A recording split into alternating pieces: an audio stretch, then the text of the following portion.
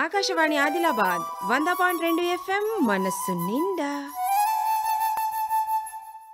అయితే ఈ మాదక ద్రవ్యాల ఈరోజు ప్రపంచం మొత్తం దానికి వ్యతిరేకంగా ఉద్యమిస్తోంది. చాలా ఏళ్ళుగా మనం ఈ మాదక ద్రవ్య వ్యతిరేక దినోత్సవాన్ని మనం చేసుకుంటూ ఉన్నాం.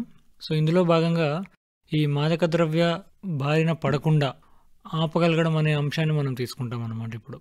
అంటే ప్రముఖంగా చాలా వరకు ఈ మాదక ద్రవ్య అలవాట్లు అనేవి ఏవైతే ఉన్నాయో అవి టీనేజ్లో స్టార్ట్ అవుతూ ఉంటాయన్నమాట. అయితే వాటిని మనం ఈ వయసులో ఉన్నటువంటి పిల్లల్ని ఆపాల్సి వస్తుంది. అన్నిటికన్నా ముందుగా దానికి పిల్లలను మనం తల్లిదండ్రులు కావచ్చు, స్కూల్ కావచ్చు, వాళ్ళని జాగృతికత చేయాల్సి ఉంటుంది. తల్లిదండ్రులు కావచ్చు, స్కూల్లో టీచర్లు కావచ్చు, ముందుగానే ఈ మాదక ద్రవ్యాల గురించి వాళ్ళకి మన జ్ఞానాన్ని ఇవ్వాల్సి ఉంటుంది. అంటే వీటి యొక్క చెడు పర్యవసనాలు ఎలా ఉంటాయి అనేటటువంటి అంశాలని వాటికి ముందుగానే మనం తెలియజెప్పాల్సి ఉంటుంది. అంటే అన్ని అంశాలు కూడా ఒక ప్రాపర్ సోర్స్ ద్వారా, అథెంటిక్ సోర్స్ ద్వారా మనం చెప్పినప్పుడు మాత్రమే దాని ఇంపాక్ట్ సరిగా ఉంటుంది. లేకపోతే వాటికి సంబంధించినటువంటి సోర్స్ చెడు మార్గాల్లో వాళ్ళు తెలుసుకొని వాళ్ళు దాన్ని ఎక్స్పెరిమెంట్ చేయడము ఇట్లాంటివి చేస్తూ ఉంటారు అన్నమాట. దాన్ని ప్రయోగించడం చేస్తూ ఉంటారు. సెన్సిటైజ్ చేయడం అంటాం దాన్ని మేము. సో ఇలా సెన్సిటైజ్ చేసి ఉన్నట్లయితే కనుక మనకు అద్భుతమైనటువంటి రిజల్ట్స్ వస్తాయి మనకు. అంటే పిల్లలని దాని బారిన పడకుండా, లేదు మనం కొన్ని గమనించామనుకోండి, స్కూల్లో టీచర్స్ కానీ ఇంట్లో తల్లిదండ్రులు కానీ మనం ఏమైనా గమనించాం అంటే మామూలుగా వాళ్ళు వచ్చి నేను తీసుకుంటున్నానని చెప్పరు పిల్లలు. సో దీనికి మనం కొన్ని లక్షణాలు ఉంటాయన్నమాట మనం చూసి గుర్తించడానికి. అంటే ఇలాంటి వారి యొక్క వ్యవహారంలో, వారి యొక్క బిహేవియర్లో కొన్ని మార్పులు మనం గమనిస్తాం. ఆ మార్పులు గమనించినప్పుడు మనం డౌట్ వస్తే దాన్ని మనం కొంచెం లోతుగా పరిశీలించి వాళ్ళతో మాట్లాడాల్సి ఉంటుంది. పిల్లలు ప్రముఖంగా ఈ మాదక ద్రవ్యాలు తీసుకున్నాడు తెలిసినప్పుడు ప్రముఖంగా ఎలా అవుతుందంటే ఈ రియాక్షన్ అనేది చాలా ఘర్షణాత్మకంగా ఉంటుంది. ఈ ఘర్షణ ద్వారా ఇష్యూని సాల్వ్ చేయకపోగా మనం దాన్ని ఇంకా జటిలంగా చేస్తామన్నమాట. అందుకే మనం వారితో కొంచెం సామరస్యంగా మాట్లాడి వారిని దానికి సంబంధించినటువంటి నివారణ మార్గాల వైపు వెళ్ళాలి. ప్రముఖంగా మనం ఐడెంటిఫై చేసిన తర్వాత వారితో చాలా ప్రేమగా మనము అసలు అది ఎందుకు ఇలాంటివి చేయకపోతే మంచిది అనేటటువంటి అంశాన్ని తెలియబరుస్తూ వీలైనంత తొందరగా, ఇది మళ్ళీ మళ్ళీ చెప్తున్నాను గుర్తుపెట్టుకోండి, వీలైనంత తొందరగా ఆ పిల్లాన్ని మనము ఒక మానసిక వైద్యుని దగ్గరికి తీసుకెళ్లాల్సి ఉంటుంది. తీసుకెళ్తే అతనికి డి అడిక్షన్లు ఇట్లాంటివన్నీ మనం చేసి వారిని కౌన్సిల్ చేసి దానికి ఒక అప్రోచ్ ఉంటుంది. బిహేవియరల్ థెరపీస్ చేసి వారిని దీని నుంచి బయటికి తీసుకొచ్చేటటువంటి ప్రయాసాలు ఏవైతే ఉన్నాయో అవి డాక్టర్ చేసుకుంటాడు. అయితే ఈ మాదక ద్రవ్యాల ఈ ఇష్యూలో ఏమవుతుందంటే తల్లిదండ్రులు, టీచర్సు, డాక్టర్ యొక్క స్టెప్ లాస్ట్లో వస్తుంది. వీళ్ళందరూ కలిసి మనం పనిచేస్తేనే ఆ పిల్లలకు దాని యొక్క రిజల్ట్స్ వస్తాయి. ఇంకా ప్రముఖంగా ఇంతకుముందు నేను చెప్తానన్నట్లుగా వాళ్ళకు మాదక ద్రవ్యాలు తీసుకుంటున్నారు అనుకోండి, ఎలాంటి వాటికైనా అలవాటు పడ్డారనుకోండి, ఆ లక్షణాలు ఎలా ఉంటాయి అని మనం చూసినట్లయితే, ఒకటి మనం ఇంట్లో అబ్జర్వ్ చేస్తున్నట్లయితే మన పిల్లలు చిన్న చిన్న దొంగతనాలు చేయడం, అంటే వాళ్ళు తీసుకునేటువంటి డ్రగ్స్కి వాటి అవసరాల కోసం అని చెప్పేసి ఇంట్లో దొంగతనాలు చేయడం, ఇంట్లో డబ్బులు పోతున్నాయి అనుకోండి, ఇంకొంచెం మీరు విజిలెంట్గా మీ పిల్లల్ని అబ్జర్వ్ చేయాల్సి ఉంటుంది.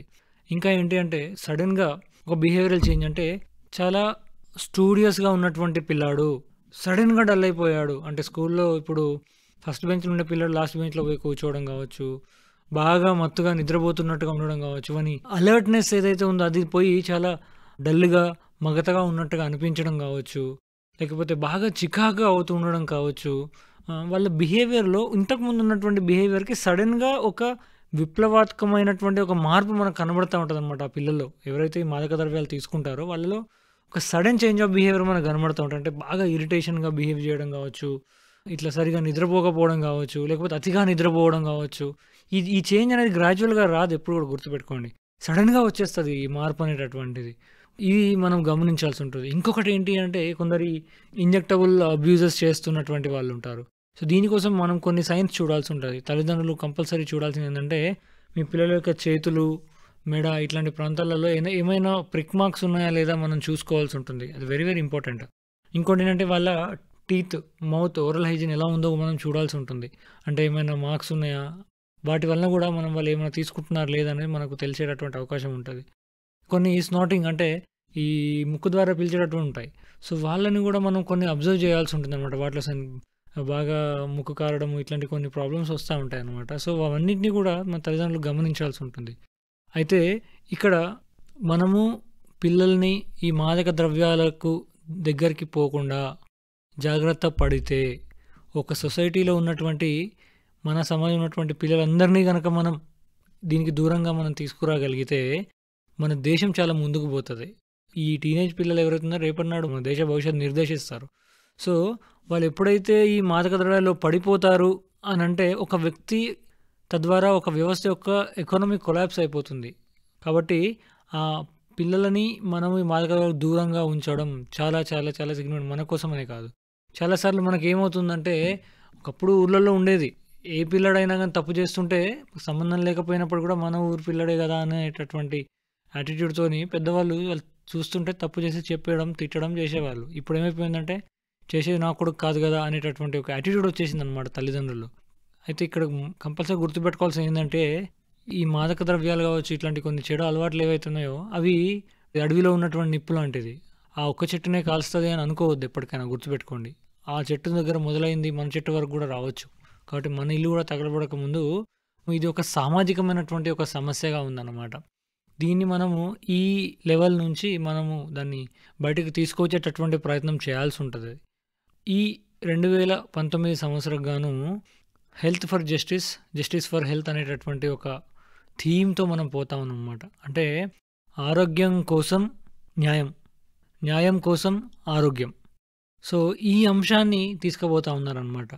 అంటే ఇందులో ఇది ఒక హక్కుగా, అంటే మాదక ద్రవ్యాలకు దూరంగా మన యొక్క ఆరోగ్యం అనేది మన యొక్క న్యాయపరమైనటువంటి ఒక హక్కుగా మనం ఈ international day against drug abuse and illicit trafficking day రోజు మనము ఈ న్యాయపరమైనటువంటి ఈ ఆరోగ్యం అనేటటువంటి ఒక హక్కుని న్యాయపరమైన హక్కుగా మనము ముందుకు తీసుకెళ్లేటటువంటి ప్రయత్నం చేస్తూ ఉన్నాం అనమాట. అయితే ఇందులో చాలా డిపార్ట్మెంట్స్ ఇన్వాల్వ్ అయ్యి ఉంటాయన్నమాట. ఇందులో ఒక పోలీస్ డిపార్ట్మెంట్ అయి ఉండొచ్చు, స్కూల్స్ కావచ్చు, తల్లిదండ్రులు, డాక్టర్స్, మీడియా పర్సనల్స్ కావచ్చు. సో దీని గురించి మనం ఎంత వీలైతే అంత ప్రముఖంగా టీనేజ్ పిల్లల్ని మనము వాళ్ళని విజ్ఞానవంతుల్ని చేయాల్సి ఉంటుంది ఈ మాదక ద్రవ్యాల విషయంలో. ఒక వ్యక్తి అందులోకి వెళ్ళిన తర్వాత అతన్ని బయటకు తీసుకురావడము అనేది దాన్ని మనం ఐడెంటిఫై చేసేటప్పటికి ఎంత ఇంపాక్ట్ అయి ఉంది, ఇవన్నీ కాన్సెప్ట్స్ ఉంటాయన్నమాట. సో ప్రతిసారి మనం చెప్పుకుంటాం నివారణ అనేది చాలా ప్రముఖం అనమాట. సో మనం నివారించాల్సి వస్తుంది. ఇందులోకి వెళ్ళకన్నా ముందే మనం ప్రివెంట్ చేయాల్సి వస్తుంది. దీన్ని మేము ప్రైమోడియల్ ప్రివెన్షన్ అంటాం. ప్రైమరీ అంటే ఇప్పుడే స్టార్ట్ అవుతుంది, మీకు డౌట్ వస్తుంది ఇనిషియల్గా, అప్పుడు కూడా మనం వెంటనే మనం ప్రివెంట్ చేయాల్సి ఉంటుంది. అంటే అక్కడే ఆపేసేయాలన్నమాట. ఇనిషియల్గా ఈ మాదక ద్రవ్యాలు స్టార్ట్ చేసి ఒక 1-2 days అయిపోయింది అనుకోండి, వాళ్ళని బయటికి తీసుకోవడం చాలా ఈజీ. మనం పోల్చి చూస్తే ఇప్పుడు ఒక కొన్ని నెలల తరబడి వాడుతున్నటువంటి వాళ్ళు, ఏళ్ళ తరబడి వాడుతున్న వాళ్ళని బయటికి తీసుకోవడం కన్నా రీసెంట్గా ఒక 1 or 2 episodes లేకపోతే కొద్ది రోజులుగానే స్టార్ట్ అయింది అంటే వాళ్ళని మనం బయటికి తీసుకురావడం ఒక డాక్టర్కి చాలా ఈజీగా ఉంటుందన్నమాట. అయితే మనం మళ్ళీ గుర్తుపెట్టుకోవాల్సింది ఏంటంటే ఇది డెఫినెట్లీ మనం ట్రీట్ చేయొచ్చు, మనము ట్రీట్మెంట్ ద్వారా వీరిని మంచిగా చేయొచ్చు. ఈ విషయాన్ని మీరు గుర్తుపెట్టుకోండి. అయితే చాలాసార్లు ఏమవుతుందంటే ఈ అలవాటుకి ఎవరు మంచి చేయగలుగుతారు, ఈ స్పష్టత మన సమాజంలో చాలా తక్కువగా ఉందన్నమాట. సో ఇలాంటి మాదక ద్రవ్యాలైనా సరే ఆ అలవాటుని మాన్పించాలంటే దానికి సంబంధించినటువంటి కొన్ని మందులు ఉంటాయి, దానికి సంబంధించిన కొన్ని థెరపీస్ ఉంటాయి. అది మీ యొక్క మానసిక వైద్యులు చేస్తారు. అయితే రిమ్స్లో ఓపీ నంబర్ 43లో నేను ఉంటాను. ఎలాంటి మాదక ద్రవ్యాలకు సంబంధించినటువంటి సమస్య అయినా సరే మీరు నా దగ్గరికి తీసుకురావచ్చు. వచ్చినైతే వారికి మనం ట్రీట్మెంట్ పెట్టి వారికి థెరపీస్ చేసి మనం వారిని మంచిగా చేసేటటువంటి ప్రయత్నాలు మనం చేస్తూ ఉన్నాం అనమాట. అయితే ఈ international day against drug abuse and illicit trafficking సందర్భంగా మనము మన పిల్లాడితో పాటు మన సమాజం కూడా బాగుండాలని మనం కోరుకోవాలి. ఏ ఒక్క పిల్లడు కూడా, ఏ ఒక్క వ్యక్తి కూడా ఈ మాదక ద్రవ్యాల బారిన పడకూడదని కోరుకుంటాం.